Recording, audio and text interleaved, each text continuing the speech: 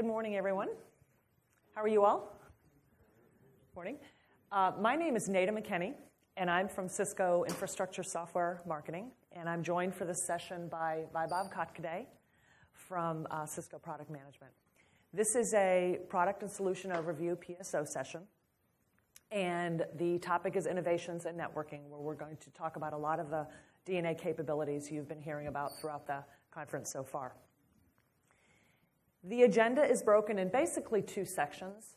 Vaibhav's going to start it off by covering all the exciting capabilities you've heard about in other sessions and keynotes, software-defined access, assurance, encrypted traffic analytics. And importantly, he's going to be doing a demo to show how those capabilities are coming to life through DNA Center. And within that demo, or as part of it, he'll also talk about some customers who are using these capabilities now to give you a sense of these technologies in action. Then I'm going to come back and talk about how you consume these capabilities, how do you access these capabilities through Cisco One software and a couple other DNA subscription offers as well. And importantly, I'll talk about what the value differences are between them. Before I hand it over to Vaibhav, I'll just say what you've probably seen in all the other sessions. We'll stay after for questions, but if you have questions after this, if you find this session in your Cisco Events little app, there's an option as you look at that to join the discussion, and you'll be added to a WebEx team room. We'll be monitoring that up through June 18th, so even after this is over, feel free to ask questions. We'd be glad to help. So without any further ado, I'm going to turn it over to Vaibhav for the first part of the agenda. All right, thanks, Nada. And so we'll just give you a little flavor of, before we get into the DNA subscriptions, some of the new stuff that we've been doing at Cisco as part of digital network architecture and what you might have been hearing in the various keynotes and such. So the first thing is, why DNA and why now? So I think we're at an exciting time. And through this week, I've been talking to a lot of different customers, different segments, healthcare, government, finance, and it's always striking to me like what you guys do on a day-to-day basis. And we've just been asking about customers' environments, about tell me a little bit about your how many switches, routers, APs, and how many endpoints you guys are managing. And it's incredible, and I always ask this question about, and okay, what's your IT staff like to manage all of this infrastructure? And the ratios are amazing. So right now, just the previous customer I was talking to, he had an IT staff of about 6 people managing a healthcare environment of, said close to about 100,000 endpoints, right? It's like unbelievable. It's just like mind-boggling. And it's not just about, hey, you've got all these devices, but the environment that you're operating in, right? You've got about doctors and nurses and this critical medical infrastructure, and then, different types of the new kinds of devices that are coming on networks. Like somebody was saying, students bring in Alexas and Google Homes and expecting IT to all make it work on corporate networks. So, this explosion of number of devices that's happening on networks, and more importantly, the security risks, because as you got more critical data that is coming on these networks, there's always an opportunity for the bad guys to go exploit that. And that's also becoming front and center of IT environments today. So even sort of what people are saying is the networker's job is changing. At some point, it was all about connecting things together, and now it's about, hey, how do I lock things down based on their security posture and such. And so towards that, what we're trying to do with software-defined access is really redefine how we can really simplify networking for you, so that you can actually spend more time focused on how do I secure my network?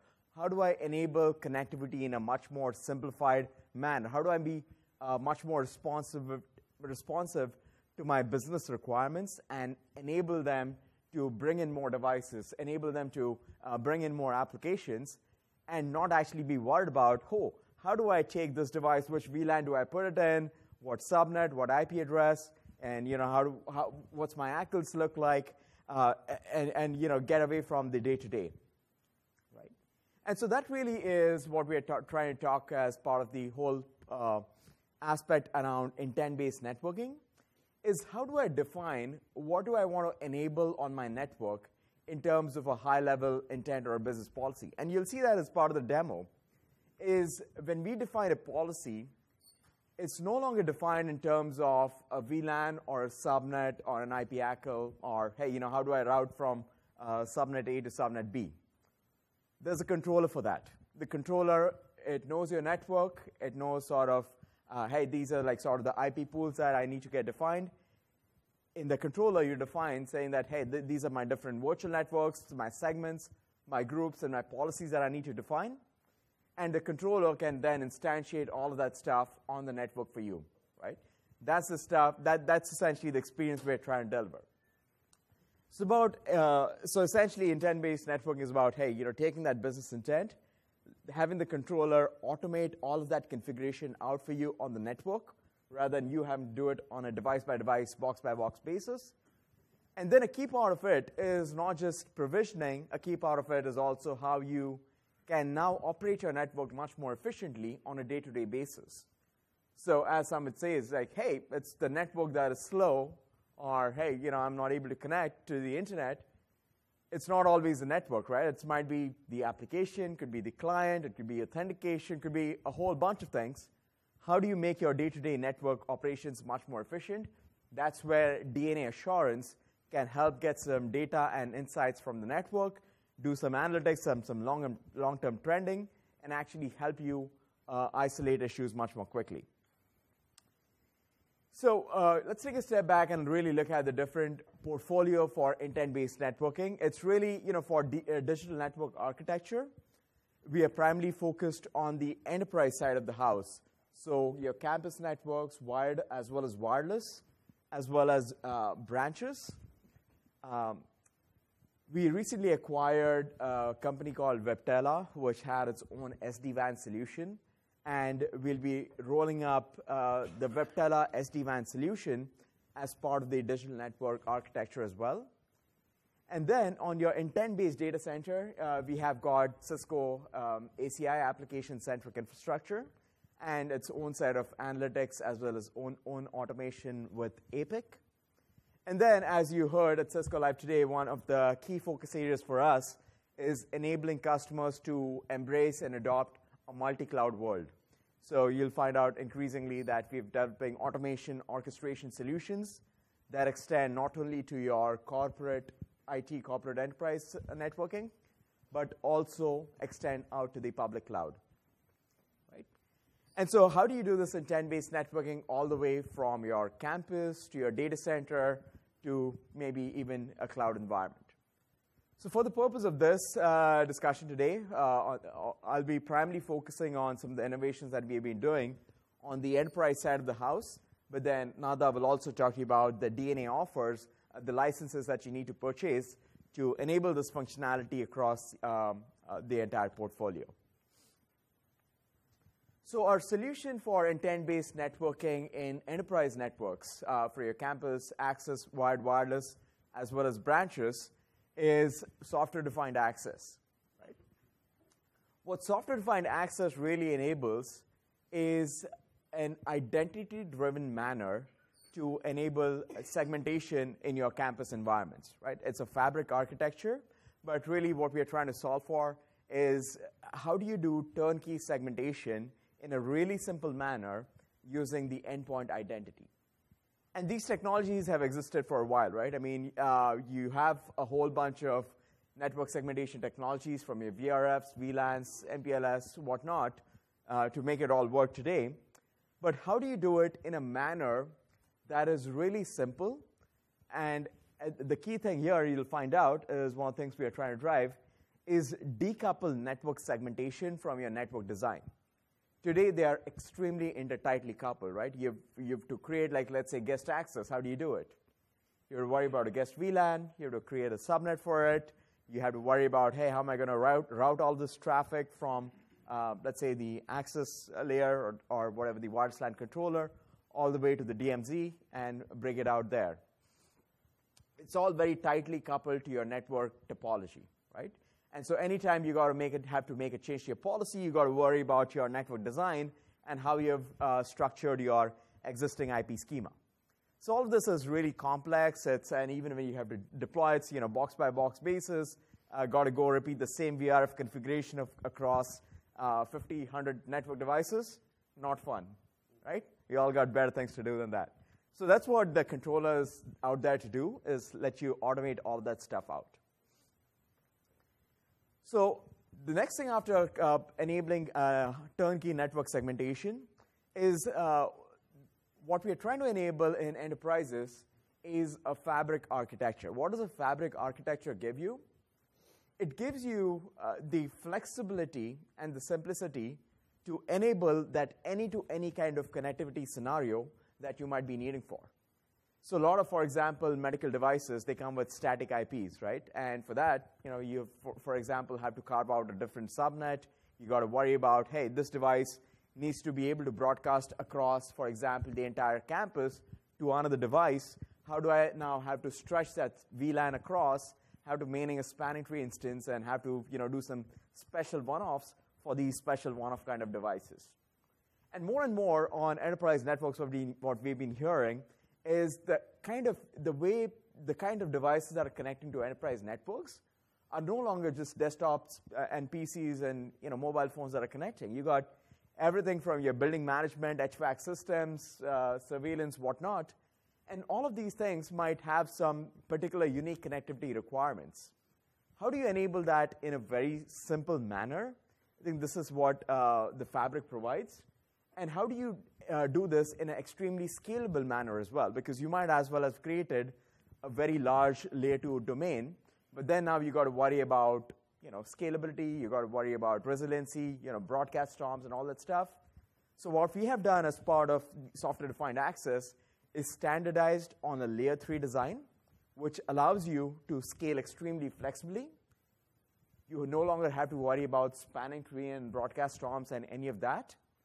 But because it's a fabric, you can now very easily stretch subnets across the entire network, no matter how big it is, and not have to worry about how I'm going to route from point A to point B, because all of that is taken care of by the controller with a centralized control plane.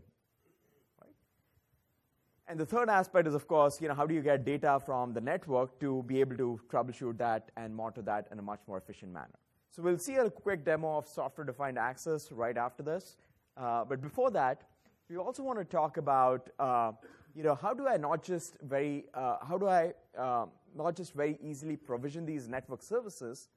How do I actually be able to monitor my network, what's going on, and in case there is any issues that are there, when the client is complaining that I'm not able to connect or the network is slow, how can I actually be able to troubleshoot that very easily? And in fact, even before the client complains, how can I actually be proactive about figuring out what's really going on in my network? How's my client performance look like? How my application's performing? Those are some of the things we have built into DNA Center as well. And the other very cool thing that we do as part of DNA and the new Cat9K series switches, Catalyst 9000 series switches, is this capability called Encrypted Traffic Analytics. This goes back to how do you secure your infrastructure. So as you might know, the world is going encrypted, right? You look at Google, you look at Facebook, everybody's turning on TLS by default. And most of your traffic, from a security perspective, it's kind of a black hole, right? And you have some solutions such as being able to, put everything through an SSL proxy, be able to get the certificates, decrypted, inspected. That's going to put your network performance for a toss, right? So there's always a balance between network performance and security. And for the first time, what we've been able to do is be able to look at threats in encrypted traffic without actually having to decrypt that traffic, right? So the way we are able to do that is through certain mechanisms from exporting NetFlow from the Catalyst 9000 switches, which has got some local analytics, be able to correlate that with machine learning from the cloud, and integrate that using the Cisco StealthWatch solution for NetFlow analytics, be able to actually detect threats in encrypted traffic. And that's one of the key things that is offered as part of the DNA software license that we'll talk about very soon. So with that, I want to show you a quick demo of what these capabilities look like, and then turn it over to Nada. Right. So let me just log into my laptop here. All right. So this is DNA Center. This is sort of the control center for your network infrastructure, enterprise network. And this is, let me just log in here.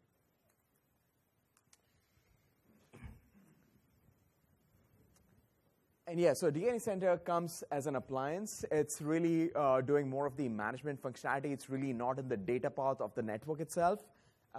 It's really like, think about it as a successor for Cisco Prime, if you would. But it's really the way the experience is being structured in DNA Center. You'll notice is we really try to focus on the simplicity of user experience and making sure that we are really focused on the end outcomes that the customers are trying to achieve versus how they achieve it using from a technology perspective. So the first thing you'll notice in DNA Center is divided into 4 areas. It's design, policy, provision, and assurance. The design part is really about setting up your global network settings, things like organizing your network in terms of various sites and various site profiles. So you can, for example, say that I've got a site in San Jose, and then within that, I've got a certain building with some floors, and you can even import your floor maps, access point placements, and get some heat maps out of that. So that is some of the functionality that has now been integrated into DNA Center. So I don't have an image for a floor map, but anyways, that's the idea. You can very easily also create new sites, new buildings. You can put in a geolocation, and it knows exactly where that site is located. What you can also do is, based off the profile of the site, you can automate deploying your network infrastructure at a particular site. So I can say that I've got a site in particular California headquarters. It's a Catalyst 9300 versus in a branch, I might have, let's say, a Catalyst 2960X or an ISR 4300. So depending on where the device is connected, I can specify that, for this ISR 4300, it's this particular iOS software that I've standardized on. This is my bootstrap configuration for connecting to my WAN. And all of that stuff is going to get automated out for you as that device gets connected. So it provides you with that plug-and-play functionality as well out of the box. Right. And then we've got certain configurations that we can do even for wireless. So for example, defining what your SSIDs are, what kind of authentication you want to use on your SSIDs, and then what kind of, for example, AAA servers you want to use. So you can connect to your AAA server, DHCP, DNS servers, and some basic stuff that you've set up your network as. We also have got integrations with IP address management. So we integrate with Infoblox and BlueCat. So you can much more easily manage your IP address pools and synchronize them between DNA Center and those third-party solutions. So this was all like the basic stuff, like the base automation, what you do on a typical device day-to-day basis. And all of this functionality is part of the DNA Essentials package, right? This is essentially what some of the basic base automation functionality. And now, following that, after you have got your network set up in a certain manner, you got your configuration standardized, and your day-to-day network changes that could be now automated through the controller, we want to show you some of the policy and assurance capabilities that are now part of the assurance packages. So these are some of the advanced functions that DNA Center is able to do that otherwise you would not have been able to accomplish in the same manner in a traditional network. Right? So the first thing we talked about is identity-based segmentation, right? And to do identity-based segmentation, we go to policies. It's all policy-driven mechanism to do segmentation. And towards that, we have got this construct called virtual networks. Virtual network is essentially how you can take your existing physical network and carve out like logical physical blocks, just the way you might have been using VRFs. We call this concept called virtual networks. The key difference being, it doesn't matter, you no longer have to worry about the IP addressing, creating of the VLANs, the subnetting, the routing. All of that is completely automated and abstracted out for you. It's extremely centered on the identity of the endpoints and how those endpoints need to be segmented. And that's exactly the experience that you see here, right? You don't see any of the networking constructs around VLANs and the subnets. Instead, what you see is a logical grouping of your endpoints of your network. And now you can define, hey, which endpoint has got business talking to which other endpoint. So what we have done here is really integrated with Cisco's identity services engine. Cisco's ICE is our identity solution that enables you to do things like profiling of your endpoints, authentication. It can interface with Active Directory to take some of those Active Directory groups and map them into logical groups here. And then using an API-based integration between DNA Center and ICE, we have all of the endpoints of what you might have in your organization organized as these logical groups. And I can define very easily. Let's say that I'm a hospital, and then I'm trying to create like a certain corporate access for all of my nurses and doctors. So I can say this is for corp and medical. And then I can say that, hey, as doctors connect to the network, and I've got, let's say, some medical records, electronic medical records as well that doctors would need access to. Some nurses, I got some doctors here. So these are, and some of the doctors could be using BYOD. So what this experience is allowing you to do is saying that as a device connects to the network, I can identify that device based off a variety of criteria. Could be using certificates, could be using Active Directory logins, profiling, MAC address database, whatnot. I identify what is connecting to my network, and based off that, I put that device in the appropriate virtual network segment, right? So that way, all of these users are on their own logical entity. And I can create, for example, let's say I'm also doing some other IoT projects where I've got some like lights and HVAC systems. It's got its own separate virtual network. And these two virtual networks are logically isolated from each other. Right? An HVAC system or a lighting system, no doctor or nurse ever needs to access that, and vice versa.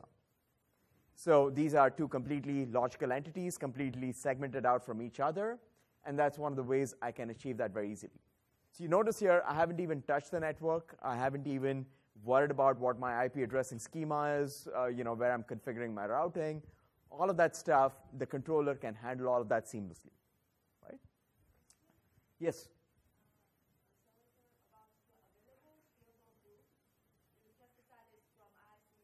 Yes.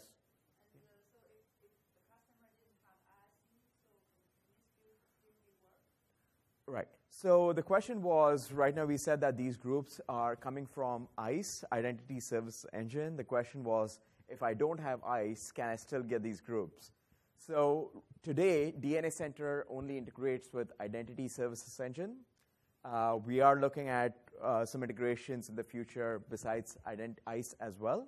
But for today, you require Identity Service Engine to get any of those groups functionality.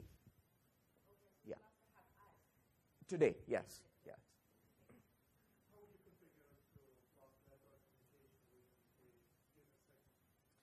Great question. So that's so the question was, how do I control communication within a virtual segment? And that's actually it's a great segue into the next thing that I want to show you.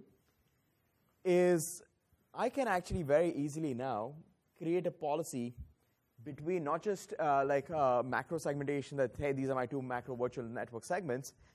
Within a virtual network, I can be more granular and lock down who can communicate to whom and over which ports and protocols. So I can say that, hey, HVACs and lighting systems, two independent entities, right? They kind of all belong to the same kind of IoT logical network segment, but there's no business reason for them to talk to each other, right? So what I can do is I can say a contract, I can add in the contract saying that HVAC systems talking to a lighting system. I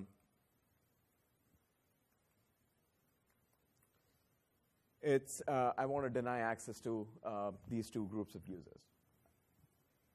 And the key thing again here is it doesn't matter where these devices are connected on, which VLAN with subnet they're connected on. This is a policy that gets implemented and enforced across the entire network fabric, right? So think about almost taking your entire network infrastructure, wireless, routing, network switching, and almost converting it into a stateless firewall that is implementing all of this policy-based segmentation. Right? Yes?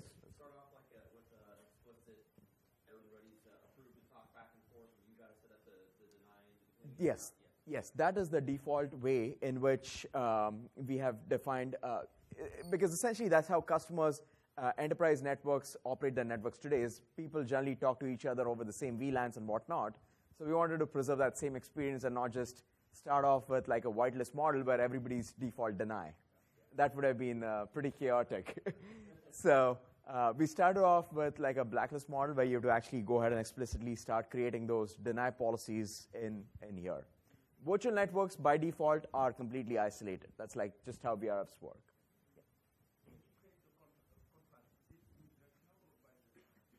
Contracts are unidirectional, so you have to define contracts in each manner. I think there's a bidirectional checkbox as well. You check that box, and then it then creates a bidirectional contract. All right. So that was just showing you how very easily you can create policies in this environment. And again, this is part of the DNA assurance license level. Right? And then the key part is like, hey, after I've done this, after I've created all these policies, how do I ensure that the network is performing as expected, right? So you've got, that's where DNA assurance comes in. This is also an advantage capability. It's segmented into two parts. We've got network assurance and client assurance, right? Network assurance is really like, how's my network infrastructure performing? Essentially, like the general health of my network, traditionally what you might have been monitoring for, things like CPU, memory, interface utilization, interface statistics, counters, errors, those kinds of things that you typically find out from the network devices, right? So this is what it's showing is that, hey, my wireless routers, distribution core switches are generally doing fine, and maybe a couple of my access switches are having a few problems, right? So you can dig down, look at, hey, which of those switches are not doing well, and what's going on there. But the more interesting part really is the client health, because troubleshooting client performance is like black magic, right? You might have to time travel. The problem might have not occurred. The problem could be the client driver. It could be in the application. It could be anywhere. But generally, what I've heard from customers, it's the network that is first to blame, and it's the network that is always guilty unless proven innocent, right? So this is we had actually some pretty interesting stickers that we handed out last year for DNA assurance, which is, it's not the network problem, and I can prove it. So this is DNA assurance is essentially a tool to enable you to prove that it's not the network, or hey, if it's the network, where exactly is the problem, right? So it gives you a really detailed example, understanding of like not just like long-term trending of how your client performance generally is, and so you can see some macro level statistics of the health of your clients. And it seems like 90% of my clients are doing fine, but about 10% of them are having some kind of performance issues. And so if I want to look at which are those clients, I can very easily drill down into, hey, which are the clients that are perhaps not doing so well on my network? This itself is like a very easy way to isolate it. Hey, is it those new medical devices, those new laptops that were particularly acting slow? Or like, hey, I was just talking to another customer yesterday. He was saying, hey, there was some certain phones that had certain like .11 AC chips that were performing a little differently because they had some driver issues. The older phones used to work fine, but these newer phones had these particular problems. And I had to in case now you have to actually prove to somebody that it is only that model of the phone that's the problem. It's not my Wi-Fi setting that's the problem. How do you do that in a traditional network? So this is a nice way to show you that, hey, based off all the analytics that the controller is collecting, I can actually pinpoint you the types of devices that are having the problem and who those users are. So, based off the integration with ICE, for example, we even know, for example, who's the user, where they're connected, IP address, MAC address, what type of device they're connected on, right? And I can very easily drill down on a particular client and what exactly is going on with this client. So I can see in this client, that client was doing fine for a while, but for the last day or so has been having some problems. Well, what are the types of problems that this client has been having? So, when it's trying to access this particular application, it's getting some extra latency. When it's trying to connect, it's having it's taking some extra time. And so to do that, it even gives you not just that these are the macro issues that the client is seeing, but also what is really going on in terms of, for example, all of the different control plane events, right? So for example, the client was able to successfully get DHCP'd. It was able to, for example, authenticate very successfully in the past, but right now it is, over the last day or so, in terms of authentication, looks like in terms when it was trying to authenticate, there was an authentication timeout for some reason. And the same thing was happening when it was trying to roam as well. So that's why maybe that's one of the root causes of why the client is experiencing some delayed performance. So that's just an example of how DNA assurance can help you really simplify your day-to-day tasks and actually do it in a manner that is taking a lot of the grunt work of manually logging into systems, looking at devices on a point-by-point basis, really looking at it as an aggregate and helping you pinpoint where those anomalies are to help you root cause those issues quicker. Yes? Yes, and actually that's one of the key new things that we actually introduced. I'm just trying to figure out where that would be located. All right, so that is actually a new functionality that we just introduced. So I don't know exactly where it's located. Yes, but it can actually take packet captures and actually correlate those packet captures with events and actually do it in a live manner. So even as the client might roam across access points, because I'm taking a packet capture on a per client basis, no matter where the client roams across, I am able to persist that packet capture session. Yeah, try doing that by hand or even scripting that out, right? So, and the very cool thing is, based on that packet capture, I can correlate it to events. So in case I'm trying to troubleshoot for authentication, it very intelligently filters for only the authentication-related traffic across that entire session. So this is very cool stuff you can do there. Yes, absolutely. So, right. So that was a quick demo of some of the fun stuff that you can do with DNA Center. This is just a start. We are really excited about where we are taking this forward, and how you purchase this. I guess that's where I'll hand off to Nada, talk about some of the licensing here. Go. Yeah, sure.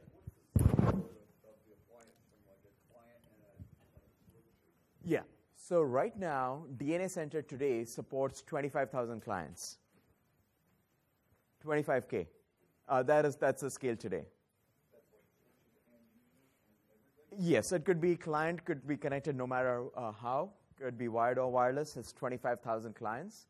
And then on the scale front, we can support up to 1,000 network devices. Yeah, endpoint. 25,000 endpoints and 1,000 network devices. That is switches, routers, wireless. Yes. Is the DNA Center mentioned it's an appliance? Is it a virtual appliance you can purchase, or is it like a pre-packaged? It's a physical appliance. Yeah, pre-packaged physical. Is that physical limitation for controller, or is it just a Right now, we only support like a single model where you can only have a single DNA center appliance or a cluster of it, and the scale for both of those is 25,000 endpoints.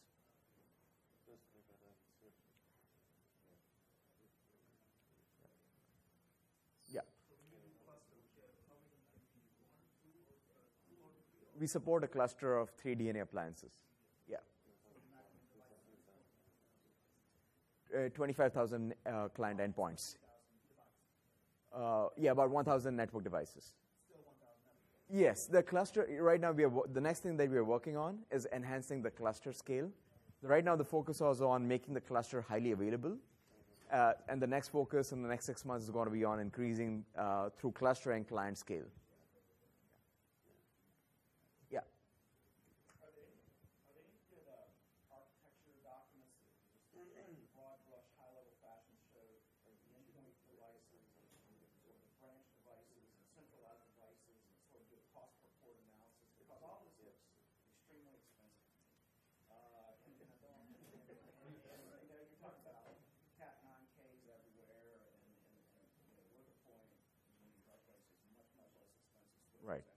At the end user level. Yeah. And so, and then by the time then you add in the back-end infrastructure, what the bandwidth requirements, and what is the CPU and hardware requirements, and there's a lot of things. Right. And it's very obtuse so far, right? Uh-huh. So I'm just saying. Yeah. So what we do have, is certain ROI calculators, where you plug in your, existing, what does your environment look like, how many devices you have, how much IT staff you have, some of the key requirements of your organization, and then it's going to give you the analysis of, how does this cost compared to the cost that you're going to save by adopting this. Like for a financial, bank branches typically have 8, 12 end users, and you have 2 2960s and a 4330, a 4K Yeah, router. that's right. That's our branch setup, right? Yes. I don't think those work in some of this. Yeah. So yeah, this is what we. Provide that end to the endpoint capability that you're describing here. So what would the cost be for similar setup? Yeah, so obviously you wouldn't deploy this just for one branch. I mean, this is like the central entity that you can now use to manage literally hundreds of branches together.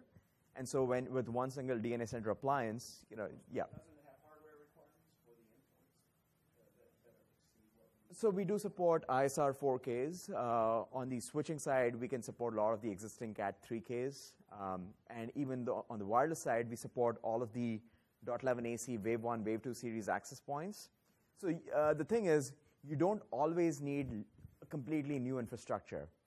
We can actually make this work with a lot of existing infrastructure. Actually, majority of the existing infrastructure we've been shipping for the last 3-4 years. So in case you did a network refresh over the last 3-4 years, there's a very highly likely chance you can use that existing network to run this. Yeah. Carrying forward and moving forward for what we kind of just talked about, customers that are just small customers still want to do the Cisco wireless, build out. They're just a small entity, right? Yeah. Small office, single office. Yeah. I mean, are you guys going to carry forward the traditional licensing, or are you guys going to be moving to a licensing space that's all SD access, meaning essentials? Is that the way it'll move forward, or will there still be that original traditional licensing always in place for those type of vendors? So for the new switches, for the new infrastructure, we are completely moving to the essentials and advantage model of licensing. So if you wanted to bring a customer on and you couldn't afford DNA Center and ICE, and you just want the typical wireless deployment, or Yeah. just purchasing essentials? Yeah, you can just start off with essentials, and that is, again, if you look at the price, yes, and we have priced it accordingly, right? We have done we actually priced it really aggressively, so you're actually getting much more value at that same price point. Okay. So I'm starting with essentials. I don't have to get them DNA Center and ICE and all that No. stuff. You can just get his regular. yes, exactly. Yes. All right, yes.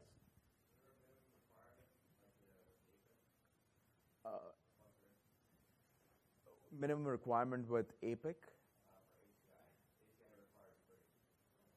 Okay, so I'm mostly from the enterprise side. I'm not as familiar with the, okay, there you go.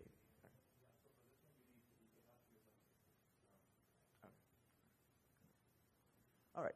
Sounds good. So we'll transition to Nada, talk a little more deeper about licensing. And you bet. And we got to switch it back yes. to... And that's... And I'm going to skip ahead a little bit, everyone. All right.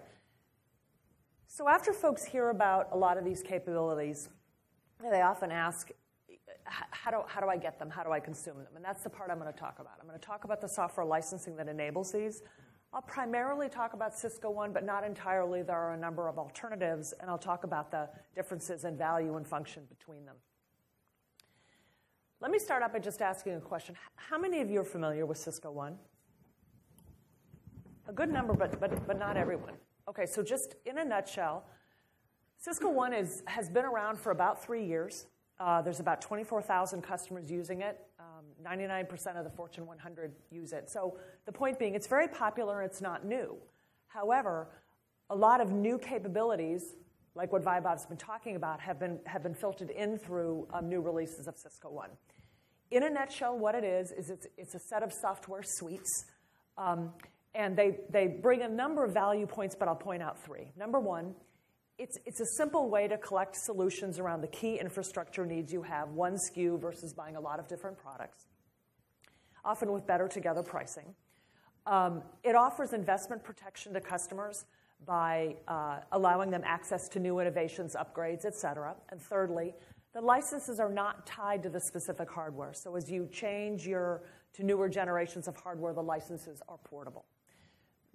These value points kind of combine together to help make Cisco One more simple, more flexible, and often with better TCO for customers. When it first came out, it was perpetual licenses, although increasingly over the last year, we've been rolling out a series of subscription suites that bring to life these capabilities Vaibhav talked about. You can see that the suites are available across wireless switching, routing, data center networking, as well as data center cloud compute. Most of my comments today were centered around switching just because of time. We don't have a lot of time, but I will try to correlate some of the concepts I talk about with the licensing to the other infrastructure areas as well. You may have heard about these subscription suites coming out over about the last year. Starting in June of 2017, we announced the first set of subscription software suites for switching, followed a couple months later by similar suites for wireless, and then earlier this year for routing. The rows, if you will, or the little bubbles, are just to denote that in all of these infrastructure areas, there are a series of subscription suites, different costs and different value points, and I'll go into that. This is that same slide, but now you see extended on the end that recently we've announced subscription suites for data center networking as well for the Nexus 9K. They're structured a little bit differently based on the architectural needs being different, but in all cases, we're trying to build simplicity and consistency in the offers that we're bringing across the infrastructure areas. Before I show you details about the offers, I want to just touch on this concept of tiers, and many of you have asked questions about them.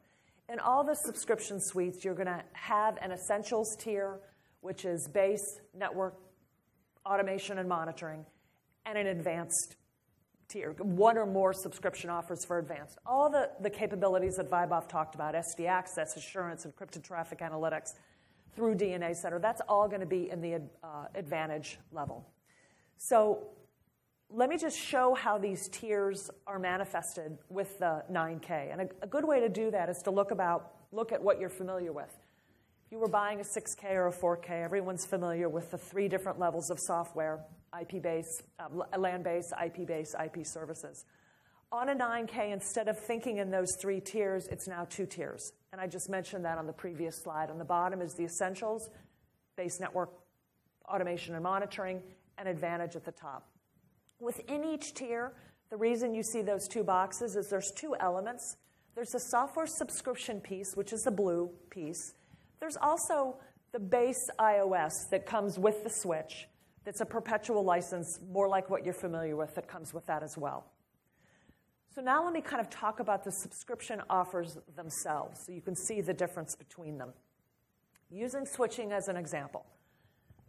3 different offers. We kind of call them good, better, best, left to right. They're all subscription offers that are offered 3, 5, or 7 year. And they're nested SKUs, which means as you move to the right, it's inclusive of that which is to the left. Software support is included within any of them. So on the left, DNA Essentials is the question. On a 9K, you do need to buy one of the subscription suites. But when you buy that, if you buy DNA Essentials, which is a base automation, you do get this perpetual piece that lives with the switch.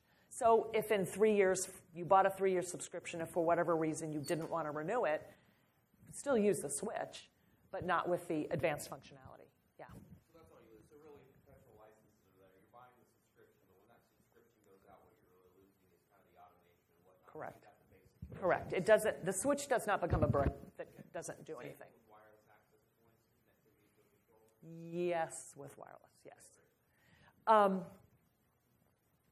So I said good, better, best. So to tell you kind of the difference between them. So you know this is base automation and monitoring essentials. When you go to DNA Advantage, you get the assurance capability that Vaibhav talked about, and you get basic software-defined access. But what you don't get is the advanced security of things like encrypted traffic analytics and the full function SD access. If you go to the best alternative, Cisco One, it's preferred because anything that you've heard about from the DNA perspective here at this conference, you can get through Cisco One Advantage. Cisco One Advantage includes DNA Advantage and DNA Essentials, as well as IceBase, Ice Plus, and StealthWatch. And it's the addition of those licenses that gives you the encrypted traffic analytics capability, and it also uses, I think Vaibhav talked about, the enhanced profiling, identity-based profiling capability of ICE to make fuller function SD access. So it's for that reason you may or may not have heard, we'll talk about DNA Advantage as being SDA enabled and Cisco One Advantage as being DNA or SDA ready, meaning it's got everything you need. If you, for example, were a customer that already had ICE or StealthWatch, you may go for the DNA Advantage alternative. From a pricing perspective, Vaibhav mentioned that.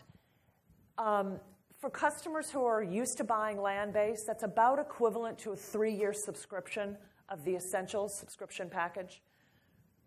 If you're used to buying IP-based, as about 80% of our customers are, that's roughly equivalent to a 3-year subscription of the Advantage package. It's IP services functionality, so it's more functionality for about the same price. Now, as soon as folks see this, they often ask this next question, which is, help me compare the price between the good, better, best, better, best alternatives, the SDA enabled and SDA ready. This is a 5-year total cost of ownership list price analysis, and what it's showing is the hardware, the bottom part of the graph is the same. Therefore, the hardware support, base operating system support, is the same. The difference is in that software stack. It's about a 5% premium for Cisco One Advantage, but it's considerably more value. Remember, that's coming with the IceBase and Ice Plus and StealthWatch licenses. So not a big price premium for significantly more value. When I talked in the beginning, or one of my comments was about investment protection, for customers who've invested in Cisco One in the past, remember I said it has been around for a while as perpetual licenses, there are investment protection plans to make it easy for customers to get to Essentials. The net of what this says is, if you invested in Cisco One perpetual prior to the subscriptions being announced for switching, that was June of 2017, you're entitled to a no-cost 3-year subscription to Essentials or Advantage, whichever one corresponds to what you had first. So I'll just give one example. Light blue, if a customer invested in Cisco One Foundation, that's the kind of basic Cisco One perpetual, they're entitled to a 3-year subscription to DNA Essentials. And again, that's if they purchase that perpetual license prior to the subscriptions being announced. Sure. Is that until, so the 3 years? Yep. 2020 then? It goes up to 3 years, good question, past the time it was announced. So if you're interested in it, you know, it's to your benefit to kind of do it earlier rather than later, just you have more time to take advantage of the value. So in the past, when the Cisco one with bottom AP, we thought it would come with the ICE licensing for Could you just repeat that? I didn't hear. With the past, when we bought Cisco one with the APs, we thought it would come with the ICE licensing for any kind of ICE licensing to use for the users' endpoints. Are you saying that with the new advantage it does come with the advanced endpoint licensing this time? Yes, for wireless. I had my head around switching. Yes, for Cisco One Advantage for wireless, it does come with that. That's right. Right, not Stealth Watch, but ICE. Okay. This is merely to make that point I think I may have made earlier, is that with these subscription offers, we're trying to create more simplicity and more consistency across the infrastructure areas. So whether it's switching wireless or WAN, you have these good, better, best alternatives, DNA Essentials, DNA Advantage, and Cisco One Advantage. And they're slightly different in what they do based on what the infrastructure capability is, but we have that. On the bottom is just to show, we just came out with subscription offers for data center networking for the Nexus 9K. Instead of good, better, best, it's better, best. But it's still this notion of subscription licenses and those tiers, Essentials and Advantage tiers. From a technical support perspective, the top is dealing with software support, top row, bottom with hardware and iOS support. The key point is that with any subscription you get from Cisco, those that we've talked about today, DNA Essentials Advantage and Cisco One Advantage, or any others, software support is included. Tax support, software download, knowledge base, that's all included in it. That's not a separate purchase as it used to be, software support or Swiss. On the bottom, for the hardware and the base iOS, there's a couple alternatives. They're optional. SmartNet Total Care, you may get support from your favorite partner, or solution support. Solution support is kind of like I don't know if I call it a superset, but you get a central point of contact, a quarterback, if you will, to coordinate support across multiple product teams, hardware, software. So that's a higher function support you may want to consider. We find that when customers do choose that, again, they're all optional, problems are resolved around 43% faster, so you might want to consider that. We hope you've been interested in some of these topics. These are some good sources to find out more information. What Vaibhav talked about, SDA, 9K, as well as those capabilities across wireless and WAN are at the first link. If you're interested in data center, a gentleman asked a question about that. Nexus 9K, the subscriptions for that, second link, and Cisco One Advantage, Cisco One Advantage across perpetual and subscription at the bottom.